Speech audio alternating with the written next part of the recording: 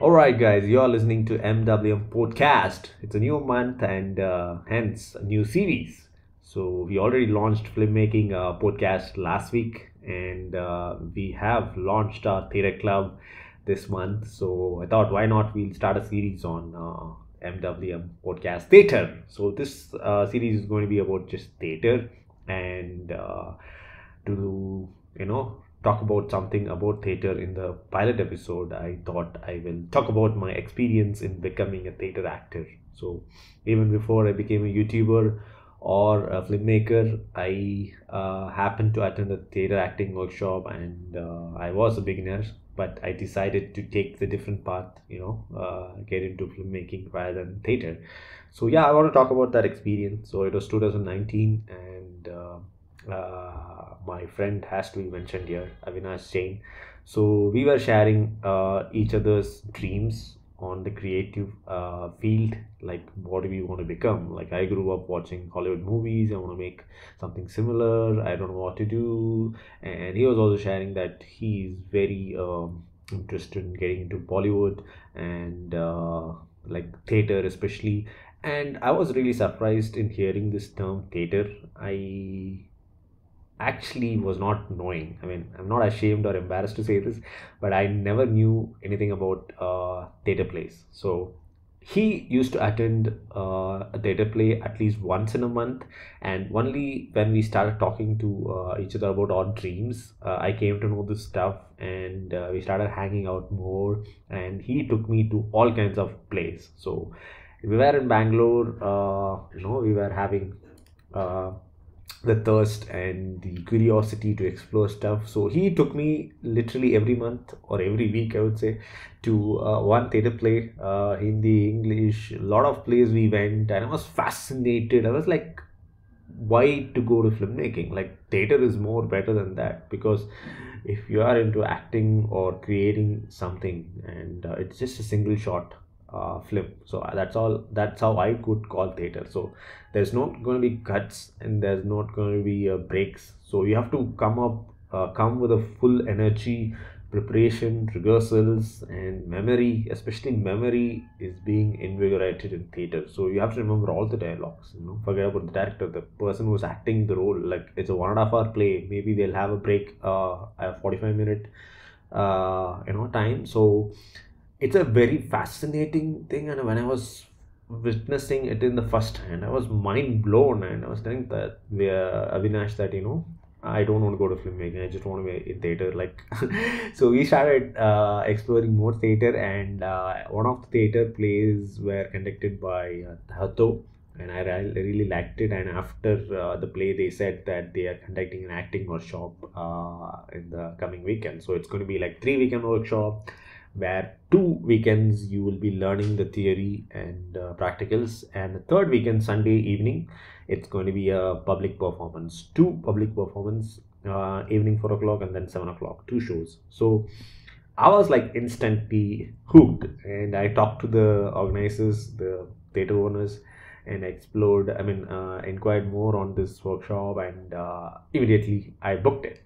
So so I was really that's a life-changing and career-changing aspect. So yeah, I was working full-time in software industry, but to explore theater, and then to in quick succession, in 2-3 weeks or like 1 month, I ended up attending a theater play workshop. So there we learned every aspect of acting, basically stage acting, considering there's going to be a huge lines of crowd. It's not like camera, there's somebody going to pointing a recorder at your face, or you can do dubbing after the production.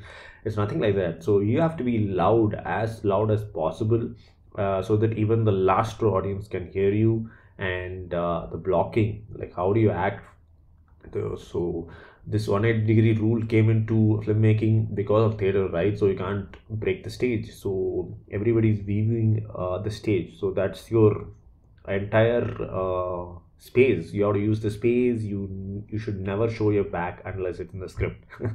So all those things, and voice levels, voice modulations, and how to show your expressions and get into the character.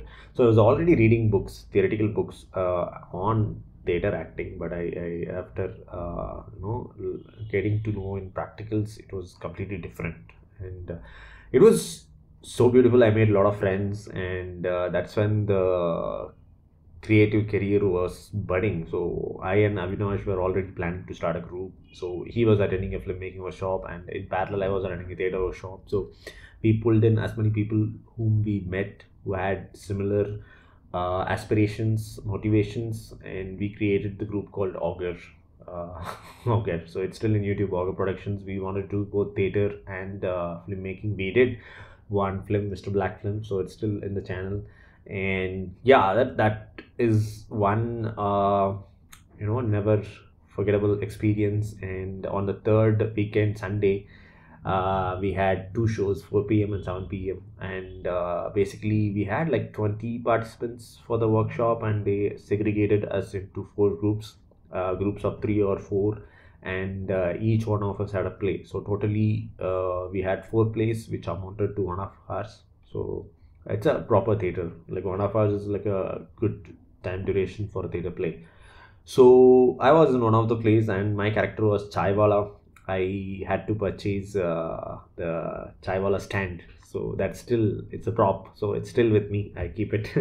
So I had one Hindi dialogue, but mostly it was English, and Hindi dialogue was Shah Rukh Khan dialogue. Khan Kambat, I think it's Das. I think the love failure movie. I forgot the movie. So Shah Rukh Khan told or delivered the dialogue in a very sad note, but I had to tell it in a very funny note, and I practiced the dialogue for like multiple times and nailed it. So people really liked it, and both from strangers as well as friends who attended the shows, both the shows, 4 p.m. and 7 p.m. I was like mind blown. I didn't know that I had the talent. I was just having the dream, like I want to become an actor. But this theater workshop, attending this theater workshop, and trying to learn acting for stage really proved myself that I have what it takes to be an actor. So once you graduate in theater, there is no stopping you. Like you can become an filmmaking, you can become a film actor as well as stage actor. So you just have to be. It's just matter of how many plays and how many films you're going to act. So right now I have 100 plus films experience, and people already are saying that I'm a natural actor, and I do pull it off in a good way. I'm not a great actor, but whatever justification I can do to the role, I cannot do it, and I can perceive the performance when I edit. So most of my films I kind of edit. So I'm the one who's editing, so I can see what have done wrong, and that minute expression in a fraction of a second. So in editing, you kind of scroll it every frame, so easily you can make out any mistakes from any department, especially acting. So I would contribute my acting success to both theater as well as editing. So yeah, theater is where I learn stuff, and as like this is a commonly accepted tenet, right? So if you are a theater actor, you can pull off any roles, right? So a lot of actors in Hollywood as well as Bollywood or any other industry in India, you can easily make out that they are from theater. And when you explore their history, they're gonna be like properly graduated from theater, and still they would be doing theater. So that's what I love about theater. There is no cut. You have to make sure that you do the enough number of rehearsals and get over it. So there's going to be a lot of factors that could disrupt your memory, or you could go blank, freeze. So you need to be prepared even for that. So it requires utmost discipline, which I like. I love discipline. I love to be disciplined. So it requires utmost discipline, memory power, vigorous practice and rehearsals, and then the reactions that you need to give to the co-actor. So it's just not about you delivering your dialogues with perfect modulation and loud voice. It is also reacting to your colleagues. So whoever is in the play, one actor or two actors, you have to react to everyone, and you have to live the role, like make believe. So basically theater acting is make believe, or even film acting. Whichever role you are going to play, you have to make the audience believe that you are that role. So that's the greatest aspect of acting, and if you can pull it off, then you're a great actor. So yeah, theater is a good thing. Wherever you are, especially if you are in the cities, there will be a lot of theater groups, and they'll be offering theater acting workshops. And Tahato, I saw my mentor, like Tahato's lead, what do you say, director or owner. So I thanked him that that workshop helped me a lot, and I am having my own workshops right now, like acting workshop, film acting workshops, and screenwriting workshops, story writing workshops. So it all came from there. So it's really huge. Like in 6 years, not even six, right, 5 years, I've grown a lot. And that first step of attending plays with my friend Avinash, and then figuring out or finding out that there's their acting workshop, and taking the step to attend the workshop, and pursuing my dreams, and meeting people, making a network, forming a group, community, creating my own channel, and then at the right time trying to make films. So it is all like a curve, learning curve, and a hero's journey for me. So I'm really proud that I started from theater. So I could have directly jumped into filmmaking. That's not a big deal. We were already planning to start a group, but interacting with a friend, he was a friend. So he was a friend for like 3 4 years, I think at least 2 years. And then when we started going out, like we kind of exchanged what is our dream, like what are we going to do, like IT is going to be the career for us, or like do we have to explore something. So I told what's in my mind, and he told what's in my mind. So basically that interaction changed our lives. And my friend Avinash is a theater actor now. He's having his own theater group, and look at that. So that's amazing, right? So, and I have launched my theater club. So I am going to do some creative stuff, and I would like to go into mainstream theater as well. So yeah, let's see. I'm completing my 100 films as director journey. So it's going to be probably, it's going to be this year. So after I direct 100 films, I would be focusing more on theater.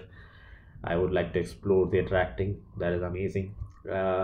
Let's see how it goes. And yeah, I really enjoy talking about my theatrical experience, how my life started with theater, even before becoming a YouTuber or a filmmaker, even before I didn't know anything to do.